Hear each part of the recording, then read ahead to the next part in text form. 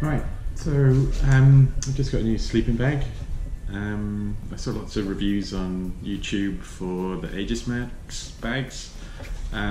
So I went and ordered one because the other sleeping bag I've been using had been, I know it was about 20 years old and just a cheap one. And I've been on a few camping trips recently and froze to death on a couple of nights almost. So decided to buy a new bag. Didn't want to spend a tremendous amount on it, so I thought I'd try something cheap. If this doesn't work out, then I'll invest some more money. But I've heard great things about the AegisMax bags.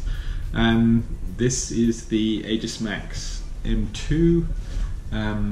A lot of the other there's a load of reviews on YouTube for the AegisMax Ultralight, the small one. I think that retails for about $70 US. This one's just a little bit under $100 US. I think it was about 93.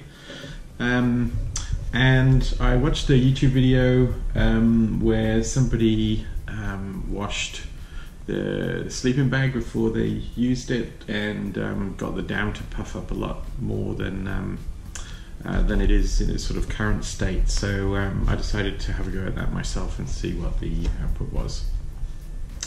I'll provide a link to that video below because it was really useful and it helped me make this decision about buying this bag. Yeah, that person used this stuff, NikWax Down Wash Direct. So I bought exactly the same stuff and I'm going to go through that today. Yeah, here's the bag. It's very small. You know, this bottle is probably about 6 inches high, so it's a little bit less than that. Not very high overall, and this could probably get pulled down a little bit more to make it a bit smaller still. I'm really happy with the size of this. I'm using it for motorcycle camping, so this should fit quite nicely in one of the boxes. And it will allow me to sort of go camping a little bit more into the colder months. I'm in Australia and it's just gotten into May. It's currently the 5th of May, and we're starting to see some colder weather, and I'm still keen to go camping, so hopefully this will allow me to do so in relative comfort for a little bit longer yet.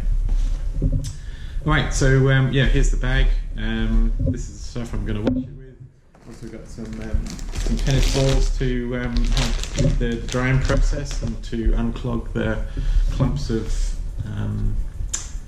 down once it's washed. Yeah, I just thought I'd document that and just sort of show you what kind of difference it makes both before and after if you're interested in doing the same thing.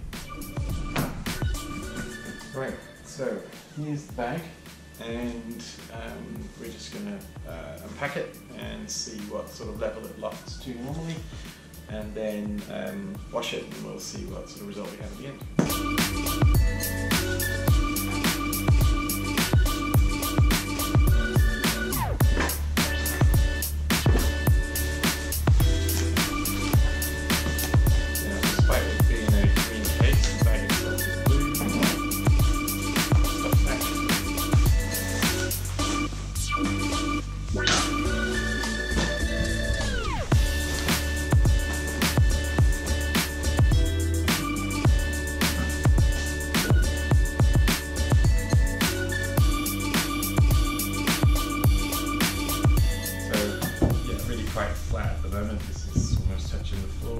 Between the seams, but it doesn't take too long to loft up. But the video I saw showed it lofting up to a point where it had more or less started to stretch the fabric, so all of the fabric was flattened out. So I'm hoping to get it something close to that state, because that'll make things a lot more comfortable in much cooler weather. It'll increase its level of warmth. Lots of people would have seen videos of this if you're looking at buying one of these yourselves. It's super lightweight. As for the specs, I don't know them offhand, but I'll put them up on the screen. It's got a decent zip. It zips just halfway down the bag. It's mummy style, but it doesn't have the hood on it. But it's got a drawstring to tie around there. And yeah, I'm a bit over 6 feet and I fit in it just fine. I like the fact that it's quite wide, and that allows feel a bit less constrained. One of the things that sort of turned me off the mummy style bags is how cramped you might feel inside them.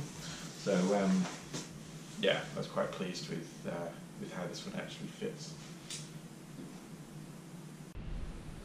Okay, so I've left it about 10 minutes and let it loft up. I had it out of the bag for a couple of days and it didn't get too far beyond what we see here. I mean, this isn't bad, but I think we can do better. I'm really hoping we can do better with the down wash. So yeah, the foot box, I mean, it all sort of puffs up a little bit if you sort of agitate it a little bit. But yeah, I want the down to do a little bit more work. So yeah, we're going to put it in the washing machine. I know this is going to make a total mess of the bag for a little while, but going through the drying process and getting the tennis balls to agitate the bag while it's drying, I've seen really good results of it sort of transforming it from a horrible clumpy mess into the nice puffy down sleeping bag that you want to be able to sleep in. So we're going to go through that process now, and yeah, hopefully we get a good result. Okay, so we're going to wash the bag. The NikWax Down Wash suggests actually hand washing sleeping bags, but again, I've watched a few other videos where people have done them in a washing machine. I think the key point is make sure you have a front loader rather than a top loader, because the agitator can really damage things apparently and potentially tear the fabric. This is a fairly lightweight washing machine, so I'm pretty confident it'll be okay. The instructions on here for a front load washing machine, it suggests removing all the detergent built up from the detergent dispenser. Apparently normal detergent can damage the fabric in the down, so make sure that's all nice and clean. And then it says put no more than 2 items in the washing machine and add 2 full caps of this stuff, which is the equivalent of 100 milliliters, which is a third of this bottle. This is a 300 ml bottle. So and then it says to wash according to the cleaning instructions. I think it just says to wash on a cold setting. Let's try and find it.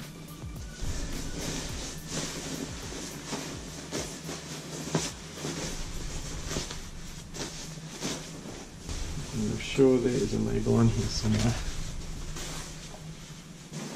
Yep. Okay. So, what are the settings?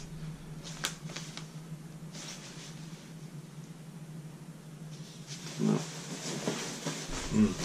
I can't find any washing instructions on this bag. Might be there, but I think the goal is to wash gently. So I'm just going to put it on a cold wash. The spin cycle will be reasonably slow, in case that's likely to damage it. But really it just, I mean, it's not dirty, it's a brand new bag.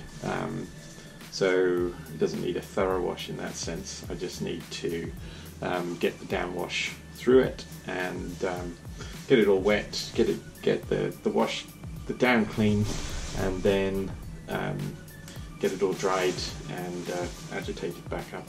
So we'll see how this goes.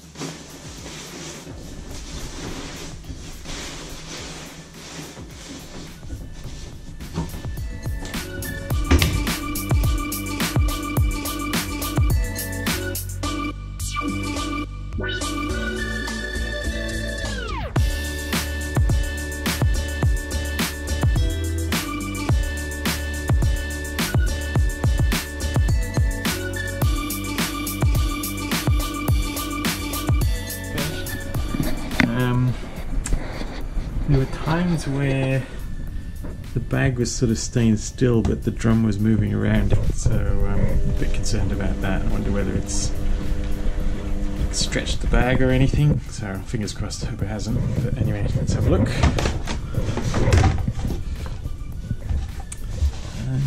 Yeah, it feels pretty bad. It's very, very wet still.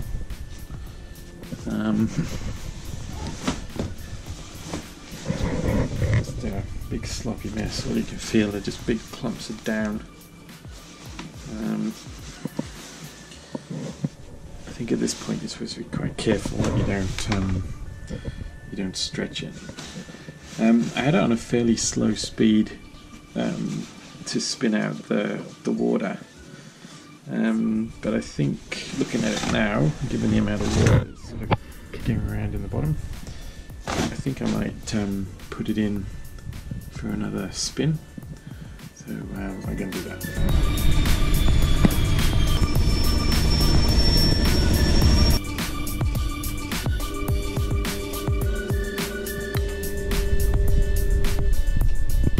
Okay, so let's finish the second spin. I had it on 800. Bag is already finished. Let's have a look. Yeah, that's a lot drier. It was actually wet to touch before. Okay. Getting the dryer.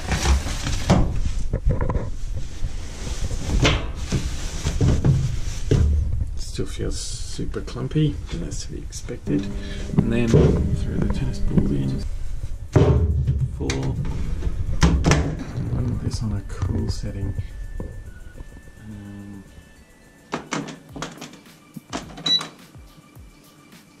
Let's maybe go with A-ring.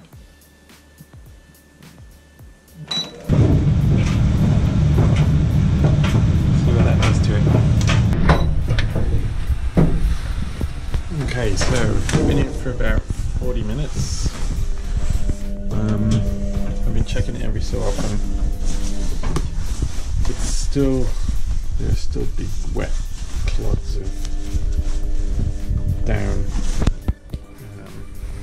But it's starting to feel a little bit better. The outer bag is pretty much dry, except for where the down is gathering.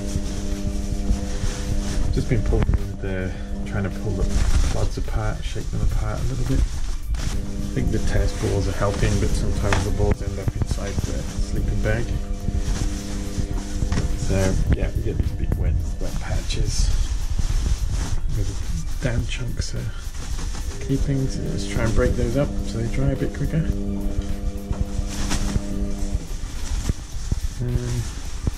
Yeah, the other videos all said that takes maybe 2 or 3 hours, so we'll just keep going.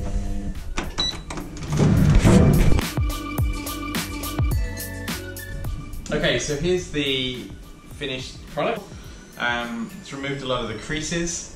The loft has I don't know, I think it's probably 1.5 times or nearly doubled what it was before, and I think probably with a little bit more coaxing it could probably get better still. I think there's still a bit of work to distribute some of the down within the channels.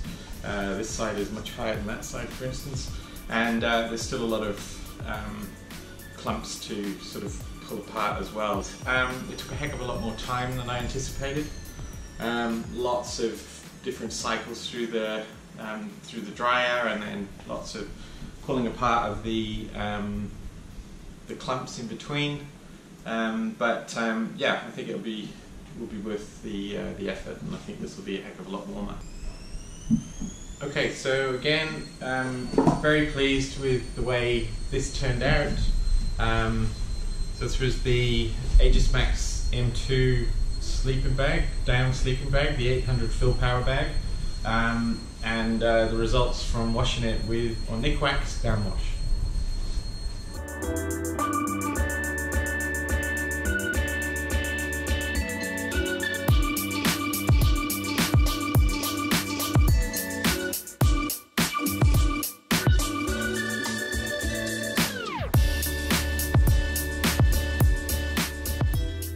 episode not to undo all of the good work. I'm going to pack the bag in the storage bag that comes with the sleeping bag. It's a nice big bag, so hopefully it won't lose a lot of its loft. And then I'll just pack it into the stuff sack when I need it for a trip on my bike.